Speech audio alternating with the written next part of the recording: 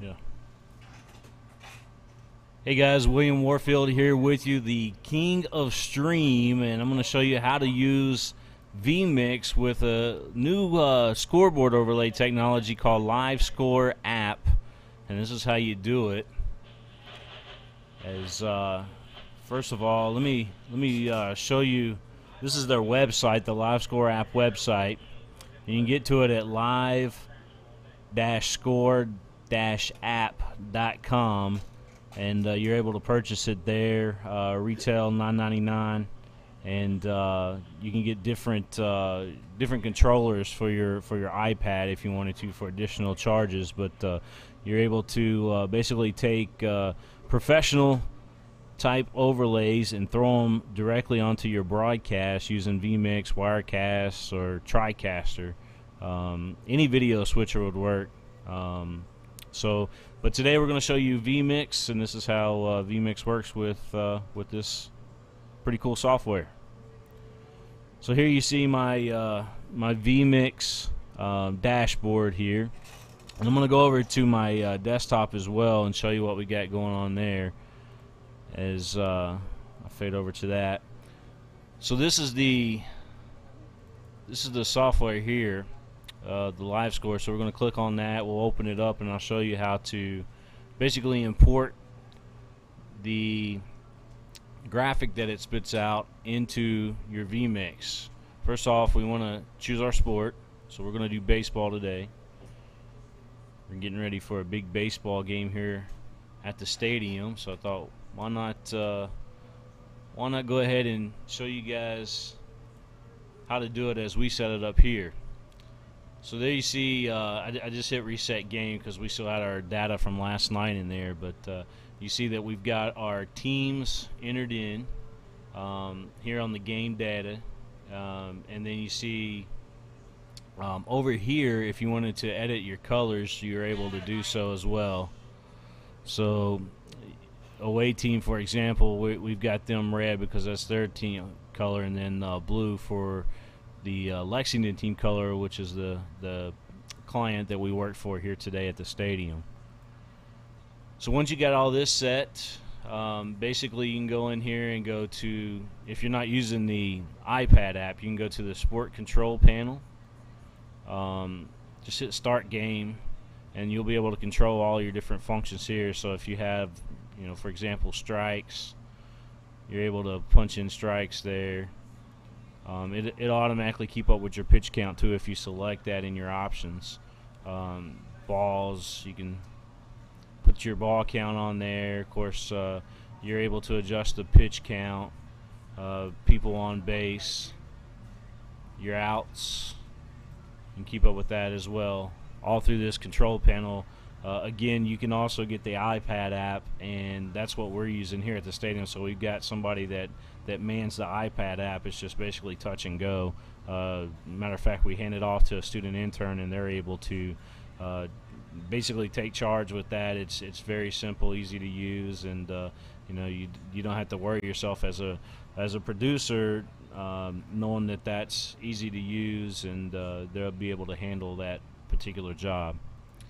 So how do you get this into your production? So how do you get your scoreboard overlay over there?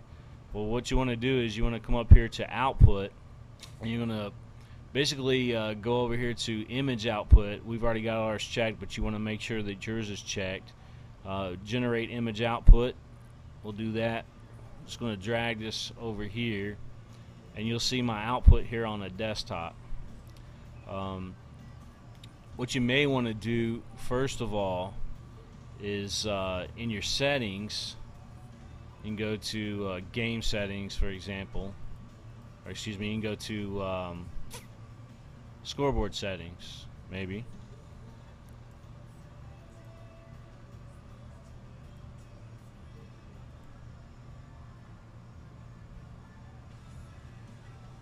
Let's see. Maybe it's just under settings. Yeah, there it is, just under settings. So you go under settings, you go to output render, and then you can name your path where you want that to go, where you want your image output to go. So we just got ours to the desktop. We got it under output. .png, and then we just click save, and that's why it's here on our desktop. But you're able to do that under edit and settings. So I'll switch back over here. What I'm going to do basically is I'm going to drag this file, just right or left click it and drag it over into my Vmix. Let me show you the Vmix window as we cut back over to that. So I'm going to drag this scoreboard overlay here. You see we do so. Now we got it in there, but how do we get it over the video input? Well, you do so by clicking on the settings. First off, you want to come up here and you want to say, I want to call this an overlay. We don't want it a preview, because a preview is just another video input. If I was to click it the way it is now, it would just be the black background with the scoreboard to it, without it being on the video. So we're going to say video overlay, and then we're going to come over here to position. You see now it's right here, not where I want it to be on our broadcast. So what we're going to do is we're going to adjust where we want it to be. Now Y is going to move it up and down, pan X is going to move it left to right. So we like it in the bottom right hand corner, which is pretty much standard for baseball broadcasts. Some of them have them in the top corner, but most of them, especially the big networks, will have them right there in the lower right corner. So once I get that set, I'm just going to exit out of this, and now what'll happen is I'm able to just click on that and it throws it over my video input. So if I wanted to take some bars up here for an example, I'll cut over to that. You'll see my video input there. Now I'll cut back to show you the Vmix screen, and if I wanted to take it off there, I'm able to just do so by a click.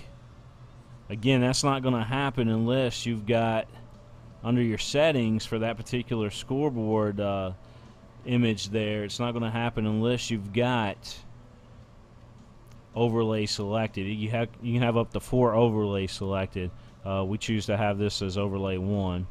But if I wanted to put it as preview, I'll show you exactly what happens. So if I do it as preview, you see here on my preview screen that it's just a black background with the scoreboard in it. So if I was to cut back over there, that's all that I'm showing the viewers back at home watching. But if I go back in here and I choose it to be an overlay and exit out of that, then I can just click on it and there you see it. So again, that's how you do the scoreboard overlay through Vmix using the Live Score app.